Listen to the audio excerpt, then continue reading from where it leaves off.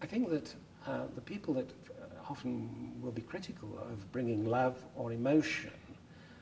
into an account on the grounds that it is unscientific have often been schooled in a particular notion of science, which could actually be seen to be spurious, that I like very much Peter Medawar's critique of his friend Karl Popper, where Sir Peter Medawar says his central problem with the hypothetical system of science is its disavowal to speak of the creative episodes in a scientific inquiry.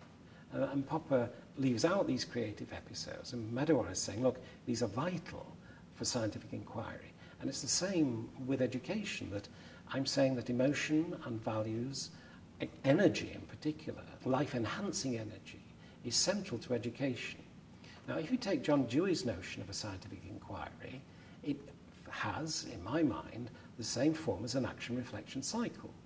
that you work at a concern, and if the concern is there is not actually sufficient love being expressed in this context, and then you imagine what to do,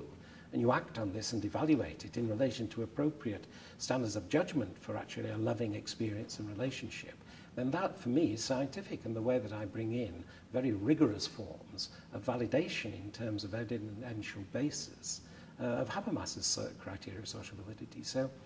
I insist that you can be scientific in relation to both love and emotion, especially this sense of energy with values. I think people are being unscientific if they don't bring these qualities into their accounts.